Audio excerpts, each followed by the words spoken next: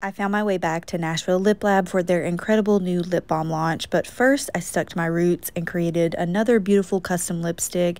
I started out on the neutral pink side, and somehow we ended up here with this gorgeous raspberry tone. I actually ended up naming it Framboise because it reminded me of freshly crushed raspberries. And here my Lip Lab designer Paige is decanting up my lipstick. She was amazing. Give her a shout out if you visit. And here is the final lipstick. It's gorgeous. It's a satin finish, beautiful raspberry tone.